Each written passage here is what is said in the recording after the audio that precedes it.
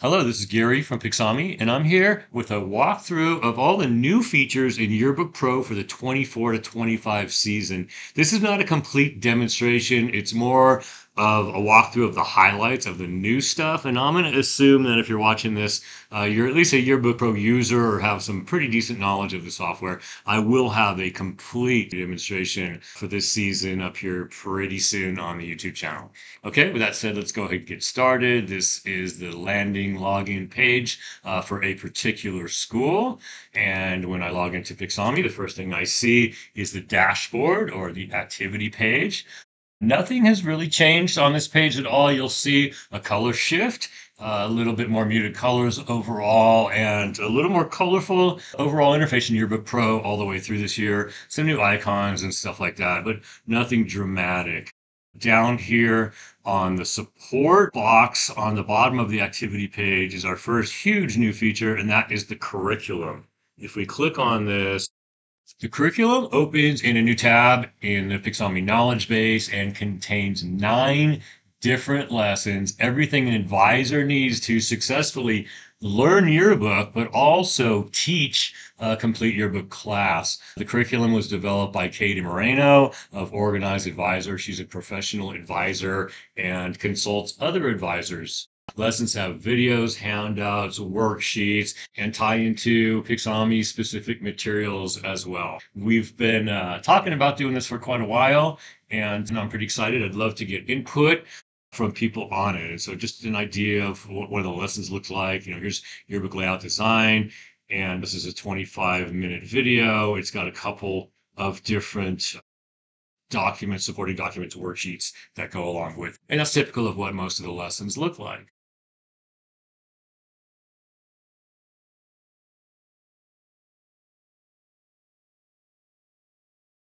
I think this is going to be hugely popular with Pixami advisors, and I expect that it's going to be a big competitive advantage for Pixami customers as well. And that's an introduction to the new curriculum. I encourage you to go to the knowledge base and go take a look at it. It is right at the top of the advisor area that you can reach from the bottom of the homepage. While we're on the dashboard, I'll just point out face matching is not turned on in the software. When it is, I have a complete coverage report, a number of times a student was used in the book, pages used, and so forth. I can organize and sort print reports, PDF, and things like that. We'll switch to the Photos tab now, and we'll talk a little bit more about face matching. This summer, we did 2 major things. We greatly enhanced the performance of tagging images. The second thing we did was we turned it off by default and gave schools the opportunity to enable face matching at the right time. Okay, and so the first thing I'm going to show you is how face matching now gets enabled, and that happens at the end of a portrait import. So I'm going to go ahead and just walk through a couple quick steps on a portrait import. I have an index file right in here ready to go. Next, I'll do my mapping real quick.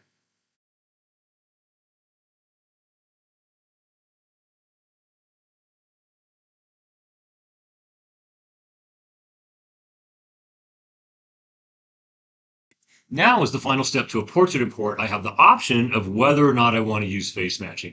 Face matching is a great technology for automatically tagging students and the candidates based on the portraits that are uploaded, but you can choose whether or not you want to use it. If you don't want to use face matching, you can click Don't Use Face Matching. The window will close, and you can go ahead and continue with your portraits. If you'd like to use face matching going forward, you click here. That enables the face matching engine and sets your status to running, okay? The message here now says face matching has been enabled. Face matching will tag your candidates within 48 hours and periodically thereafter check the status in the caption and tag dialog in Manage Photos, and we'll go take a look at that next.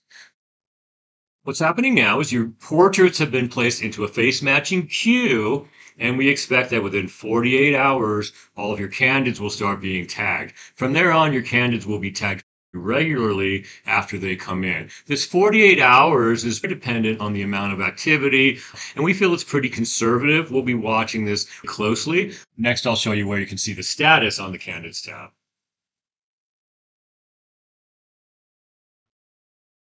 And now on the Candids tab, as Candids become tagged, you'll start to see face matching icons appear here. When you click on a face matching icon, it'll bring up this caption and tag dialog with additional information at the top. Just like last year, you'll be able to identify the student with their portrait over here and make changes. At the top, you'll always see the current status. Once it's run, you'll see that it's run. You'll see when it's run last and so forth. You can always add manual tags here, add additional students to add manual tags for anybody that's not been tagged. And then down below, you can type in a caption here. This caption also comes in when parents upload or any other contributors upload photos through Photo Post. And then later on can be combined with the tagging information to create great captions. And I'll show you that in just a little bit. Okay, so this is the caption tag interface, and I will do a complete demonstration on face matching with live face match photos when we do our complete demo.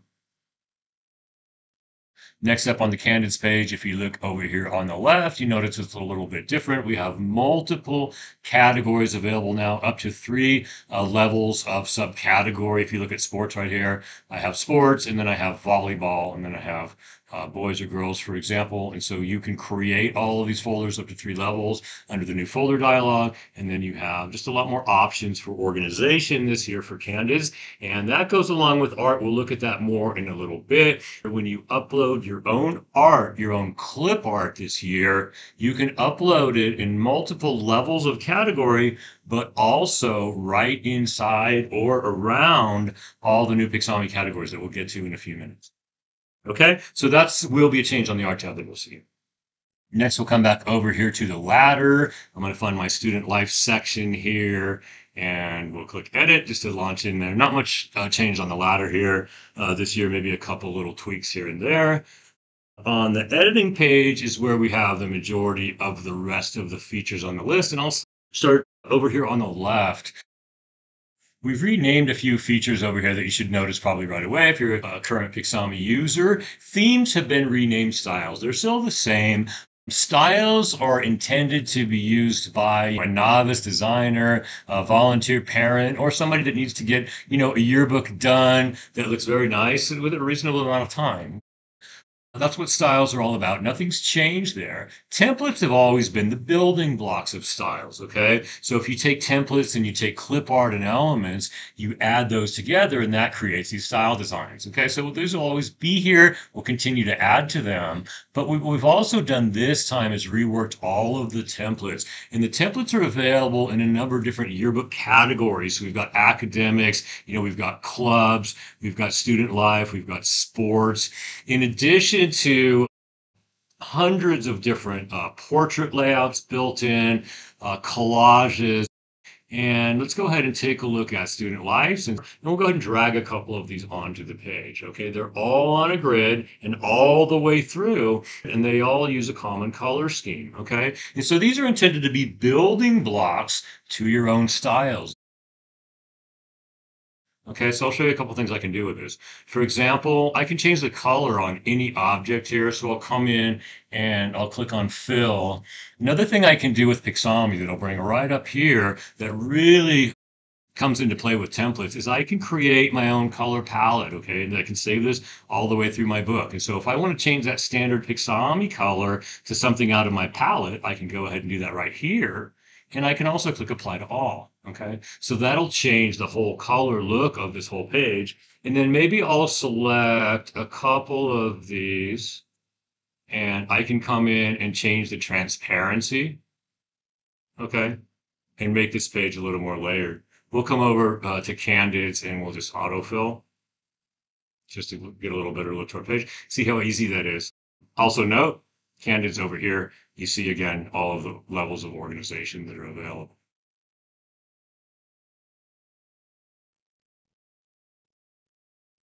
Okay, we'll move through to one more page.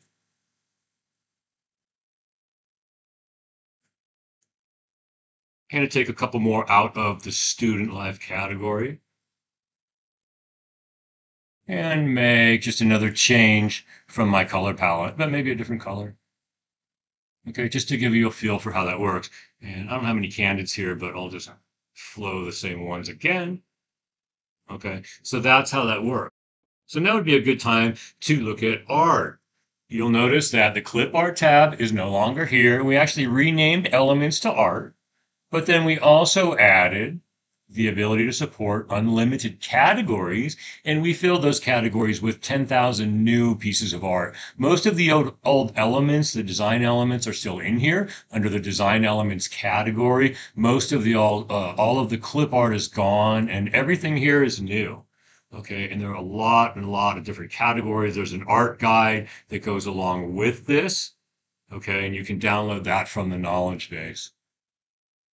All the old design elements are under design elements, and lots and lots and lots of new design elements are here. Okay, so I'll just take a design element, drag it onto my page. I can grab it, move it around.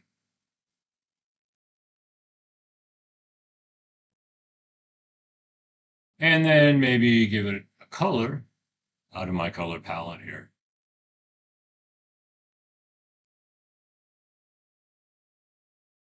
As with styles, everything in a template is fully customizable, so you can completely make it your own. Once you've started to develop your pages, created some spreads you really like, integrated your color scheme, your style, decided on the art that you want to use, you can start to save your own templates. Click the Save Template button up here. This was formerly Save Layout. When you save your own templates, you can create a new category. Okay, so for example, I'll put all my favorites in here. Okay, and I'll save the entire spread, and sure, I'll save the text with it, and click OK.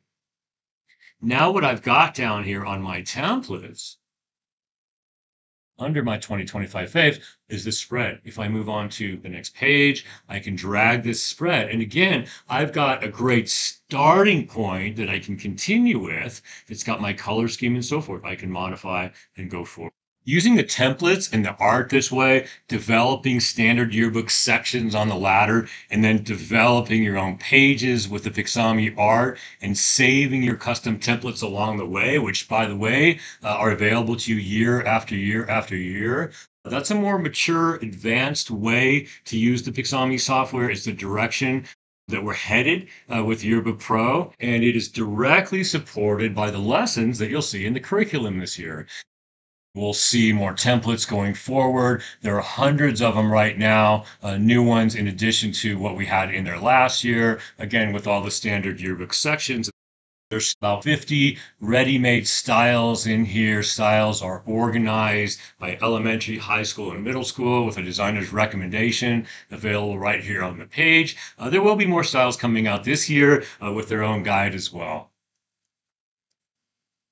The next thing we'll look at as a follow-up to the caption and tag interface we looked at on the photos page is a new caption dialog here. You can see the quotation mark icon here. Click on that and you get caption photo. At the top, again, when face matching started running, you'll see auto tag names show up in this list. Down below will be manually tagged names that you have copied, and then caption is any information that's been added to the photo along the way. Okay, the auto-tagged names can be sorted automatically in order here and then copied down into the caption field. Manually tagged names can also be copied where you can develop a caption here for your photo. Okay, so that's the new caption interface. One more thing we'll look at before we get out of the editor, if you didn't notice yet, up here at the top, we have zoom in and out, and so we can zoom in substantially more than we could previously in Pixami. Everything works at every zoom level, and likewise zoom out.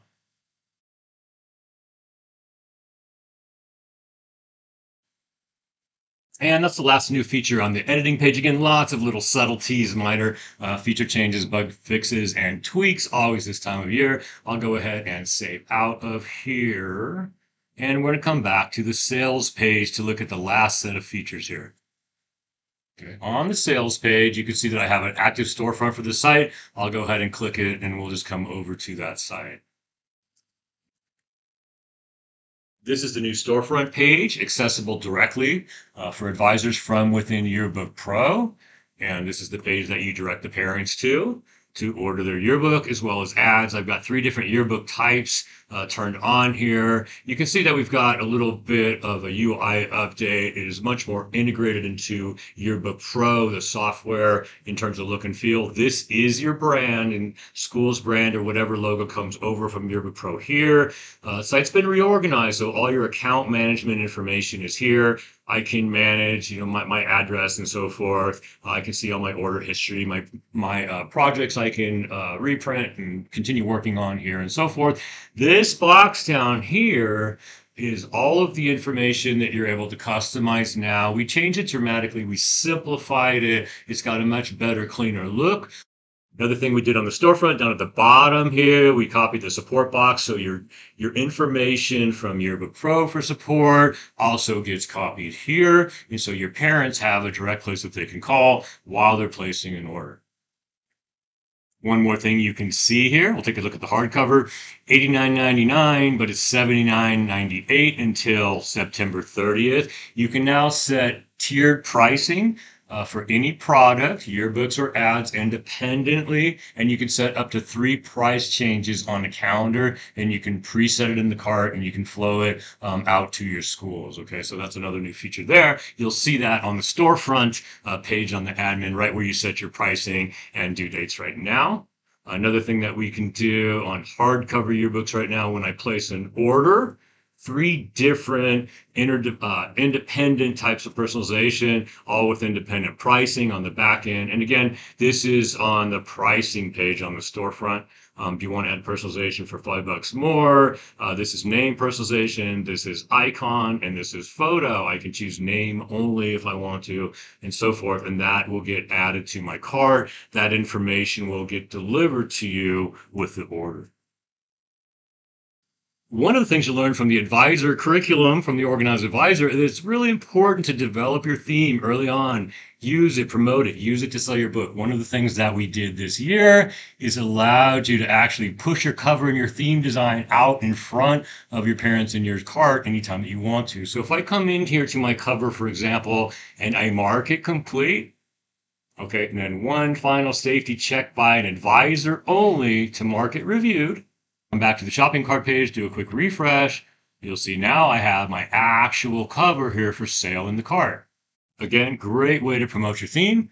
However, change your theme, change your mind, come back to the Yearbook Pro software, reject the cover again to make your changes. Refresh, and it pulls that cover preview back out of the cart to the standard generic preview.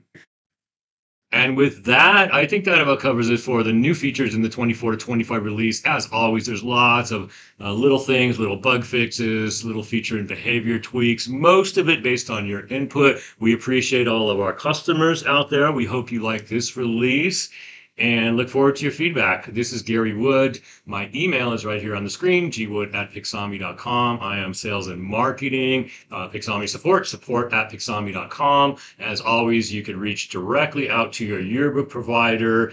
Thanks very much. Stay tuned for more videos and have a great season.